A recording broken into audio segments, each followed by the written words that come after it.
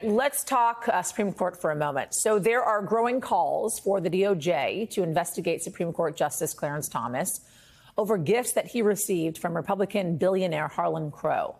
This is coming after ProPublica first reported last week that Thomas failed to disclose lavish gifts that he received from Crow. The publication advanced its reporting on Thursday, revealing that Justice Thomas also did not disclose that Crow bought property from him.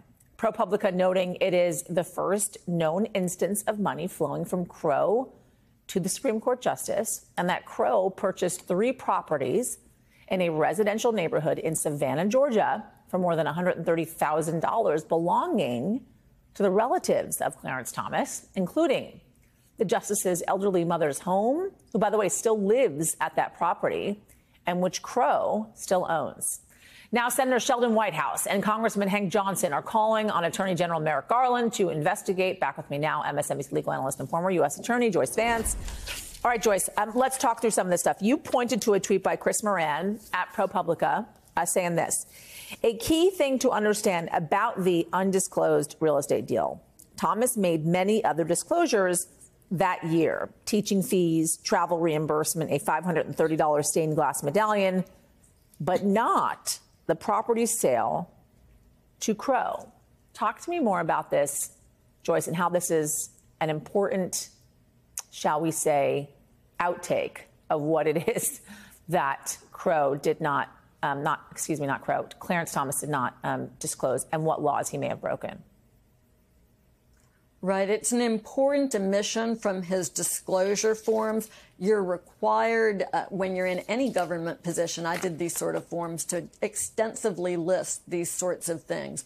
And the importance of the omission of this one item is that Thomas had actually included some of the property he owned on earlier forms, and then he doesn't document the sale here and the amounts of money he received, or the fact that Harlan Crow continues to deal with upkeep on the residence. So there's a lot of reason to believe that when these sorts of deals aren't disclosed in the middle of other disclosures, that there's something that the person who fills the forms out is trying to hide.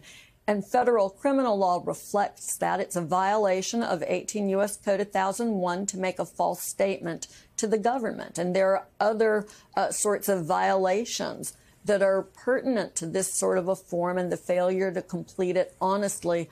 I don't think we should jump to the conclusion that DOJ will investigate or prosecute. I think it's a long way from here to there.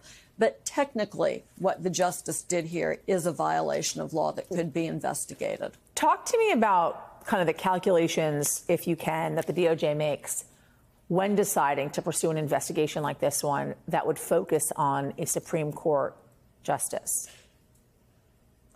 Well, you would do it if there's probable cause to believe, not even probable cause. You just have to have a reasonable suspicion that a crime has been committed to open the file and to begin to investigate. And you would need to have a good faith belief it was something that you would have jurisdiction over it. For instance, this happened a long time ago. Maybe it's outside of the statute of limitations, or maybe it's an ongoing violation that DOJ should be looking at. There's a good comparison. A Supreme Court justice in the late 1960s was investigated by DOJ. In that case, he was receiving some ongoing payments from someone who dealt in the securities market, who happened to be under investigation himself. But the financial arrangement that Justice Fortas had wasn't particularly different from similar relationships other justices at that point in time had with other individuals. Nonetheless, he falls under suspicion. There's some suggestion that this is some sort of a scheme for the person paying him to avoid prosecution for the investigation he's involved in. And Justice Fortas steps down rather than being prosecuted. So that, I think, is what the landscape here most likely would look like. There's also the option of impeaching a justice or a judge if they're believed to have violated some laws. So I also want to ask you, Joyce, while I have you, about Evan Corcoran. This just breaking from the Washington Post in the last few hours or so now, recusing himself from the Mar-a-Lago documents case, attorney for the former president of the United States, because he testified in front of a federal grand jury. What do you make of this most recent development? Well, this is a long overdue step. It's been very puzzling to see Evan Corcoran, who knows better, continuing to represent the former president of the United States in a criminal case where Corcoran is a material witness. Their interests are adverse. He shouldn't be working for Trump in that case, and this simply reflects the reality of his situation. All right, Joyce Vance for us. As always, my friend, great to see you.